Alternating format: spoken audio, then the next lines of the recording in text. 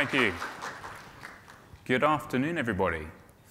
I'm fortunate enough to be here today to share with you some insights from what we're really seeing and hearing in the market. So AI business, we're focused on the true business impact of artificial intelligence. This hot topic that people are talking about, what does it mean? But what does it mean for enterprise? So we're looking at the practical applications. Hollywood, however, would probably more rather you think of AI as machines sent from the future, set to extinct the human race, or potentially machines set to trick us into thinking they're humans and then overcoming us with their overarching intellect. Perhaps then an army of robots. How about that as a scary thought?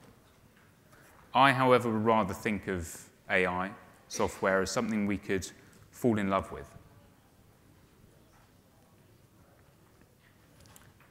But as I say, Hollywood is one thing, the real world is another. So we're looking at the business opportunity. What does it mean for enterprise? How can businesses, from financial services to healthcare institutions to legal, how can you really leverage the power artificial intelligence offers? What solutions are coming to the market, and how can you use these? So it's everything from automating clerical tasks, the mundane, the easy, the automatable. So contact centers, we're getting more complex now with customer-facing applications, business to consumer, business to business. How can you use AI, natural language processing, to really automate a lot of these, reduce costs, increase efficiencies, and have a better overall experience? Processing vast amounts of data, this is not new, but actually automating this and being more predictive with the analytics that are coming out of it. Formulating reports, this is another key area that can be automated and done in a much more efficient way. Even then through to IT and monitoring network performance. So automating a lot of this without the need for human interaction, both on detecting faults but also resolving. And again, preventing cyber attacks. I was talking to a gentleman earlier on today about the huge opportunity this has and how AI can really enhance that as a process. An interesting statistic here, now this is something that Clint will lead on from my session, but actually current investment in AI from the enterprise sits at $357 million. This is a large amount of money, but nowhere near where we could be for the full potential. We can look at more complex tasks, so really enhancing that human and machine relationship, thinking of this as a collaborative process and not the fear factor that the mainstream media would have us believe of actually we're all going to lose our jobs to Terminator. So predicting human behavior, enhancing decision-making. How can we look at this for improving the customer experience, their journey with us? Increasing revenues. So speeding up time to market. This is another key area that AI can really help us when we're looking at new opportunities and new revenue streams. And here we have a more interesting statistic. $31 billion is the predicted worldwide enterprise investment in AI technologies and solutions by 2025. That is a huge, huge increase. So where are we today? What's the current state of play? And why is everyone talking about AI? It's not new. It's been around for 50, 60, 70 years. But why now are we talking about AI? Why are people getting excited again? Well, we have the data, exponentially growing year on year. And we also have the processing power, which we've not had before. So this puts us in an almost big bang moment for the advancement of AI. And this is why we at AI Business are so excited by the opportunity the market is unfolding. So we're looking now at current implementation rates. Who is using the technology? So from our surveys and feedback we're getting from the market, 20 to 35% of businesses today are looking at actually building in these solutions. They're using the technology. So we're really at the start of this curve. When we researched a number of CIOs and CTOs from FTSE 100 and Fortune 500 scale organizations, we found 32% are already implementing some form of AI. So it shows there is activity, there is interest, there is buy-in to this. But again, we're really at the start of this curve. More interestingly, those that aren't implementing today, 82% of them are planning to do so within 12 to 18 months. It's on their radar, it's on their map, which means now is the opportunity to be realizing how we can help. What are the technologies? What are the products? What are the markets that can most benefit from using AI?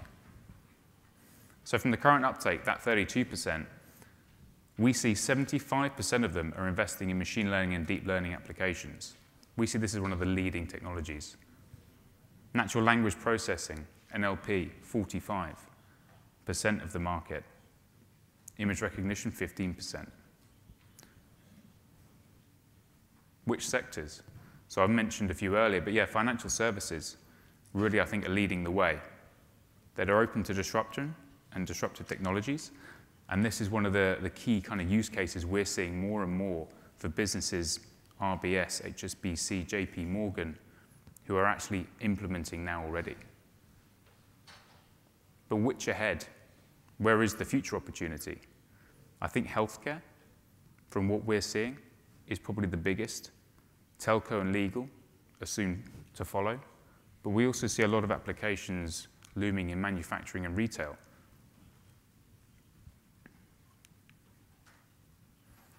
So investment. We've talked about investment from the enterprise, but what about investment from venture capital, corporate? It's big, and it's growing. 700% increase over the past 5 years. You've now got funds that are setting up specific divisions, recruiting specific people with expertise in data science, machine learning, AI, into the organizations because they need that real-world understanding of how the technology works for where they're making their investments. Over 1,000 deals have been done with the startup community. Startups focused on AI technologies. So now the opportunity is very hot.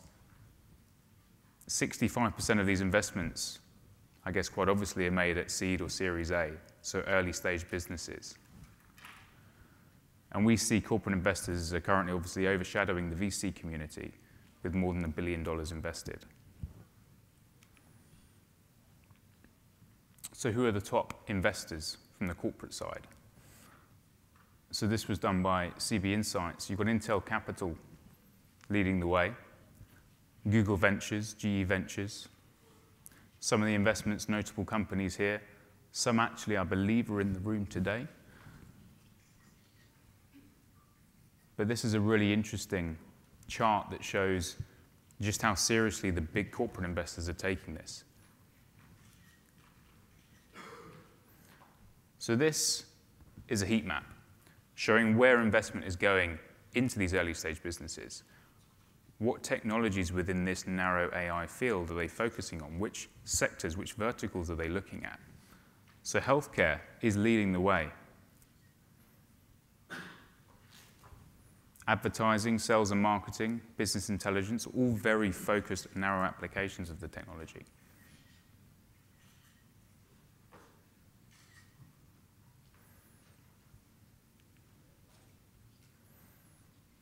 M&A, another really hot area. So you have the investment coming in, but then you obviously have the big businesses looking to acquire the expertise. Obviously, a lot of this has been in the press, but you've got huge investments being made day in, day out by Apple, Microsoft, IBM, Twitter. Intel have made a number of big acquisitions recently and are now coming to the market with their overall AI strategy, something we've not yet seen. The past 2 years, a lot of these big organizations have been very muted on what they see as the opportunity around AI. However, end of 2016 and into this year, we're now seeing a lot more activity from the big players, the big technology giants. A lot of that has been fueled by the businesses that they're acquiring.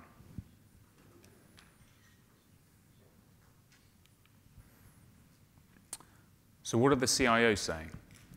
We say we talk to the market, so what are they saying? Well, we surveyed 100 CIOs from across Europe and UK's leading Fortune 500 scale businesses. And so what we found is AI is actually at the top of their agenda when they're looking at technology for investment over the next 3 to 5 years. It's there, it's on the radar. They need to be thinking about it. It's in the strategy, but the strategy is nowhere near defined. Current spending, so those who are investing, that 32%, they're averaging around $100,000 to $200,000 for their investments, for their pilot projects. So we're starting small, as you would, but we're looking at scaling that up. So this is looking to increase to over $1 million over the next 3 years. Once they see and realize that potential, more and more investment will obviously follow in a very short time frame. Their current focus for where to use it and how to use the technologies. So improving efficiencies, reducing costs, and improving creativity within the business. I think this is one really important point. AI is not just about the clerical, the automation. It's about how can you free people to go on and produce more creative applications, more creative roles and responsibilities. We've talked about the technologies, but again, hottest that the CIOs are coming to us with is machine learning, image recognition, natural language processing, RPA, robotic process automation. Customer service, this is ranking as the top area of the business where they see the biggest opportunity. I think this is kind of closely followed by sales and marketing and a more broader spectrum of applications. But it's all about that outward-facing approach. What are their fears? What are the concerns? Unemployment, data privacy. These are probably the most pertinent issues that CIOs are raising. They're looking at the holistic approach for the business. How does it affect the overall organization? So unemployment is one of the main areas of concern, I think, for most people when you think about AI. So how do you tackle that? How do you build advocates into the business? How do you think about new roles that are created? Rather than job displacement and job loss, but it's more roles are created. How can we work with the technology in this collaborative approach? Decision making. So we're seeing it still sitting CIO, CTO, heads of analytics and data, but it's broadening. We're seeing more roles created day in, day out. More specific applications, so more specific expertise is required. Some of the key industry applications. So I've talked about the key sectors. Financial services, anything from customer care to fraud prevention, detection, algorithmic trading. There's many, many ways that this can be used in financial services. Pharmaceuticals. So Pfizer, they partner with IBM Watson, and they use their cognitive platform to search for new cancer treatments and accelerate the identification of new treatments and therapies.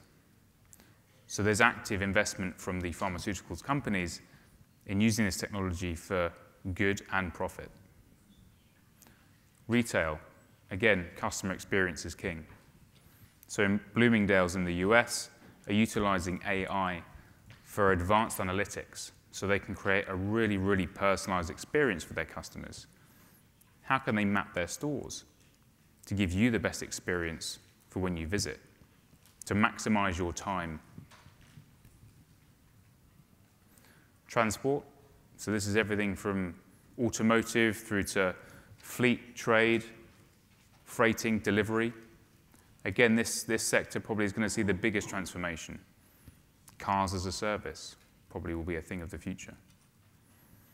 And the legal sector, so Deloitte, they believe in the UK alone over 110,000 jobs will be displaced by 2020.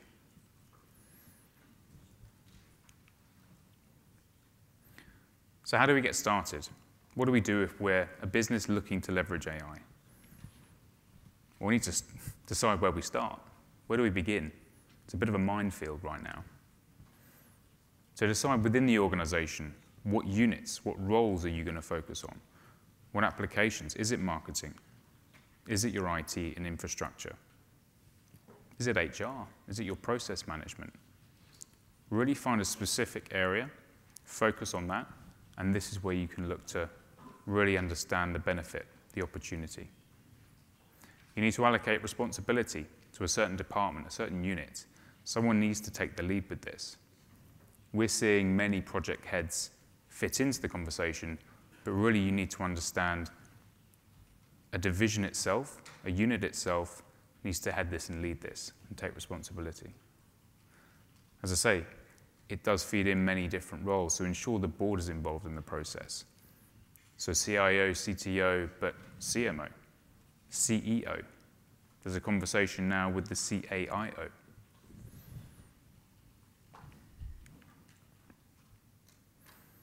Plan for the recruitment of new expertise. Nothing new here. Make sure you have the right people in place who are going to deliver the project, but also deliver the future projection for where you need to then take the business once you've delivered it. Choosing the right partner, this is probably one of the more complex processes here because there's so many people to choose from. And again, I mentioned there's more and more born every minute. In the European landscape alone, we did a survey, there's over 400 startups now focused specifically on AI technologies, and that's growing exponentially. Then bring in Silicon Valley and what's happening here in Asia, and you've got a huge selection of people, partners that you can work with. So really understanding who's the right one for you is really key.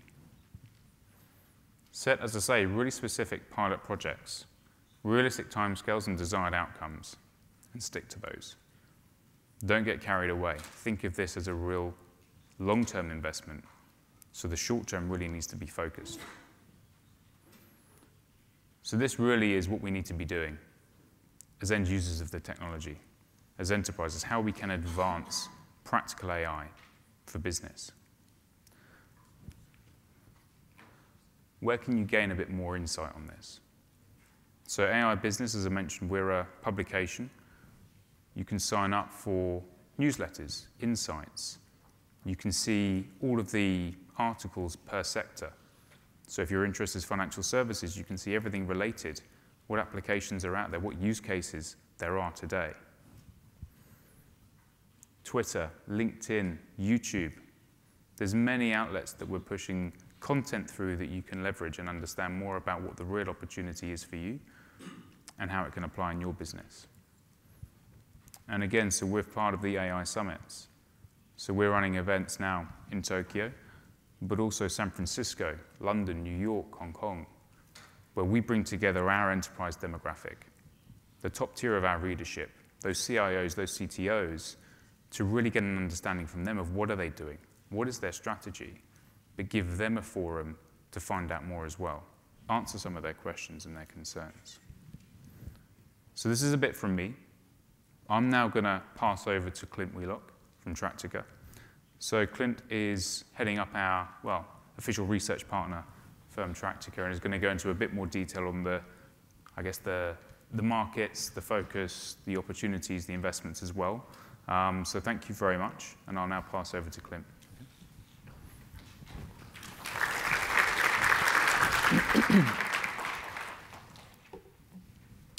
Well, thank you, Daniel, and thank you to thanks to all of you for joining us today.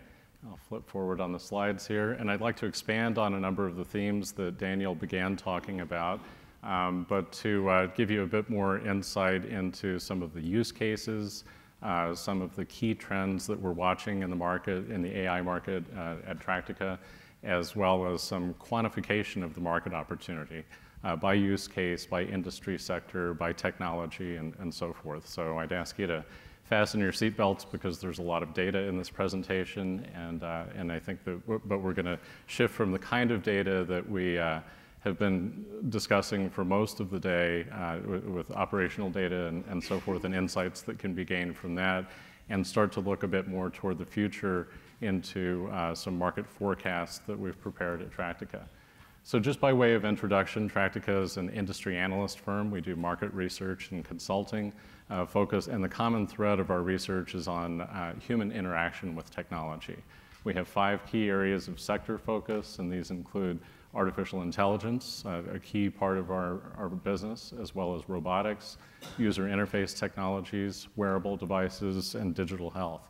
So in doing all of this, our research and analysis, which is both qualitative and quantitative in nature, most often serves as an input into the business planning and strategic planning processes of large technology companies, typically on the supply side of the market, but also somewhat among the enterprise end users, including a number of companies here in Japan. So let's start with some key AI market trends and drivers. And actually, in partnership with AI Business at the end of last year, at Tractica, we published a white paper that took a look at the 10 key trends in AI to watch in 2017 and beyond. And these are themes that I'll focus on throughout the course of the rest of the presentation today, but I wanted to highlight them here quickly because we have a lot of data to get through and only a short period of time to do it. So the first key one is the idea that AI implementations will continue to be focused primarily on improvements, not replacing entire business processes, but choosing components of business processes for optimization purposes, reducing costs, improving outcomes, and improving efficiencies. So it's very tactical in the short term, but in the long term, the transformative business model effects of AI shouldn't be ignored. We found that virtually all AI implementations will be narrow AI in the foreseeable future, as opposed to strong AI, or also known as artificial general intelligence. Deep learning, among the 6 different key AI technologies we look at Tractica, we believe will be the most important technology. You'll see some quantification of that in a minute. Semi-supervised AI will gain some traction. Today, most, if not all, AI is supervised in nature. There's human in the loop, and there's an essential element of human intervention. In the intermediate term, semi-supervised AI will gain some traction. We think that that unsupervised AI is quite a bit in the future in most cases. From the use case perspective, we believe that a top-heavy and long-tail ecosystem is emerging for AI.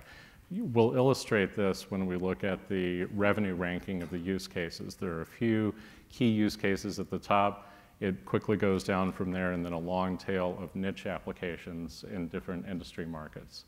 From a hardware perspective, and this is a piece of the market that's often ignored because there's so much focus on the data and on the algorithms, but really the entire hardware industry is trying to figure out what the implications of AI will be, including processors.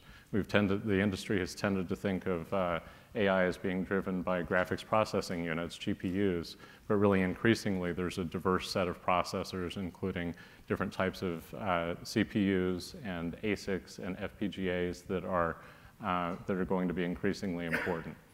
As we'll see in a few minutes, AI will impact almost every industry, and I think Daniel spoke to that very well.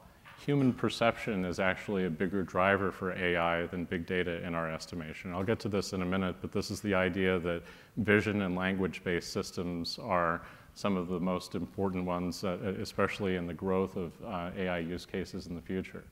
Like hardware, professional services sometimes is an underappreciated area of the business, but we find that the implementation of AI-based software systems will drive a significant investment in different types of professional services. We'll talk about that in a minute.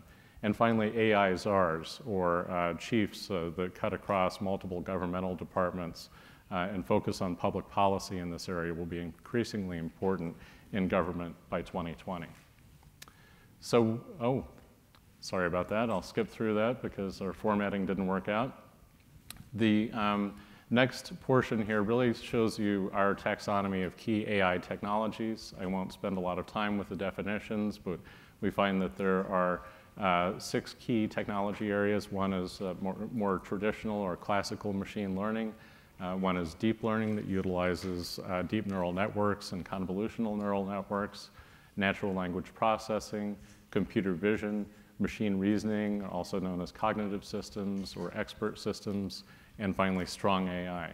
The first 4 technologies are really the driver of AI revenue growth in enterprise markets over the next 10 years or so. We expect, we've been fairly conservative in our forecasting, but we expect very little revenue to be generated by machine reasoning and strong AI capabilities.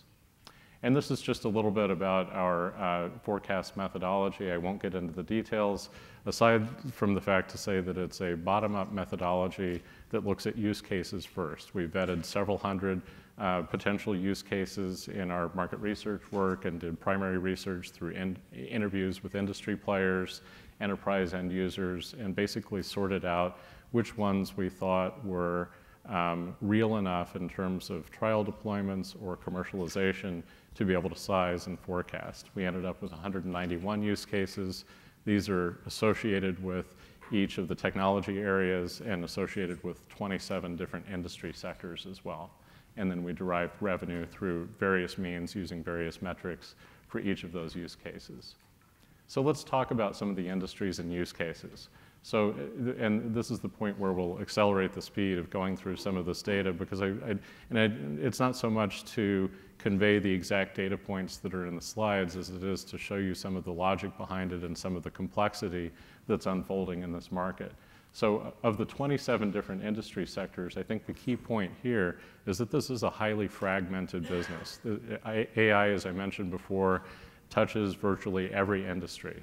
And it's something that's not going to be limited to financial services or healthcare or transportation or even consumer markets or defense markets. It's something that's going to affect the fashion industry, advertising, retail, life sciences, and a wide variety of different industries. This shows you where we are today in terms of our estimate of total AI revenue. And we anticipate that just under half of the total market, about 44%, is made up of the consumer and the defense sectors. But if you flip forward to our forecast for 2025, you'll see that it's a much more diverse market. Now, it's not that the consumer and the defense sectors are shrinking. Certainly, there's very strong growth in those markets as well. But this is an increasingly diversifying market where the real strong growth is going to be in those enterprise segments. This shows you the stack chart, the long tail effect, if you will, of where the revenue comes from an AI industry sector basis. The consumer market is the largest, business followed by business services, advertising, defense, media, and entertainment. And you can see that although there are some smaller industry impacts further down the list, like life sciences, gaming, building automation, and fashion, truly this is something that touches virtually every industry. So for purposes of zooming in a little bit, we'll focus on the top 12. And I just wanted to give you some sense, again, apologies for the formatting, wanted to give you some sense of the diversity of use cases. So within each of those top 12 industry sectors, these represent our ranking of the top 3, 4, 5 use cases in each of those areas. Again, won't get into the detail, but I will say that there are two trends here. One is that oftentimes a use case is unique to a particular industry. So some of the largest use cases like algorithmic trading or the efficient handling of patient data through electronic medical records are specific to just one industry. But some capabilities like static image recognition, classification and tagging, self-navigation or collision avoidance systems are things that can span multiple industries. So there are two dynamics that happen when we look at the use case level. I talked before about the distinction between big data and human perception-oriented use cases, and we've classified each of our top use cases within these three categories. Big data is the one that people like to talk about, and oftentimes it's at the early end of the adoption curve.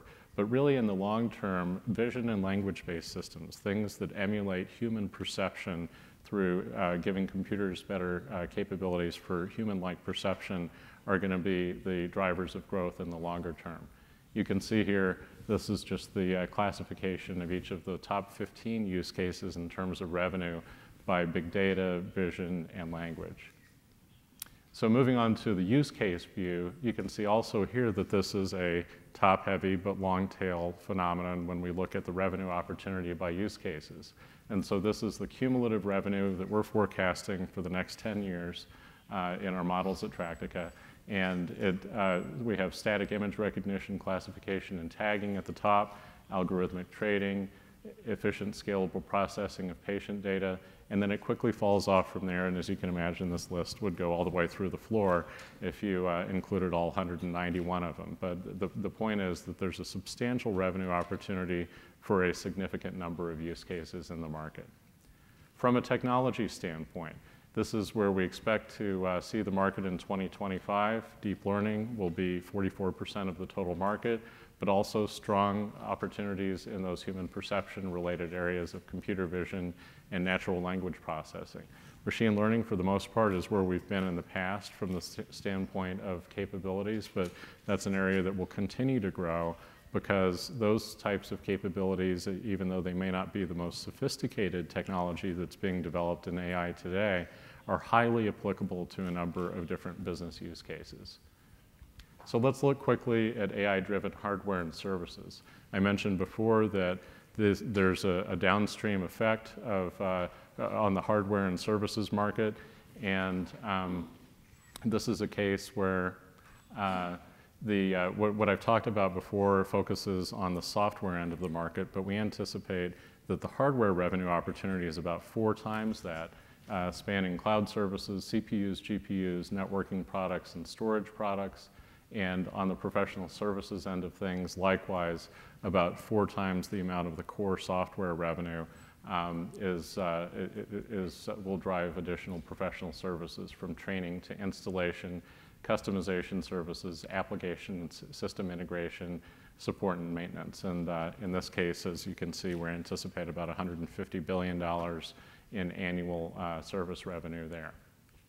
So to wrap things up, a few things that we went back to from the original key trends to watch in 2017 and beyond, and I think you've seen this backed up in a lot of the data. Virtually all AI implementations today are narrow AI, and most strong AI is still years in the future. AI implementations are driven by 3 very practical factors: cost reduction, efficiency gains, and accuracy improvements.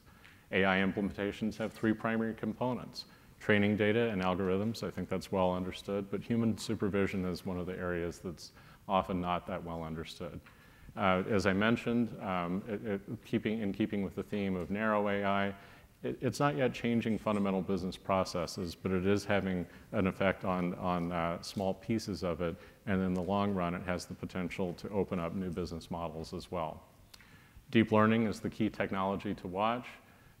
Industries are deploying AI on different hardware and software configurations, and there's still no standard configuration, so that it's very much up for grabs, and it's a time of uncertainty from a hardware vendor standpoint.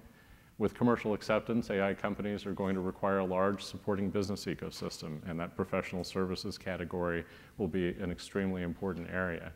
There is always a major risk of AI being oversold. It's not a panacea, but it is best used for very targeted, well-defined applications where the outcome is very measurable. And then another important thing, I think, to wrap this up, that it's important to keep in mind is AI is a relative definition, and we find that oftentimes once a technology is more mature, it's no longer considered AI anymore. So this market is very much a moving target, even from a definitional standpoint. And from there, I'll wrap it up, and we'll see if do we have time for a few questions? No, I think we don't. But Daniel and I will be around for the rest of the afternoon and evening, so we thank you.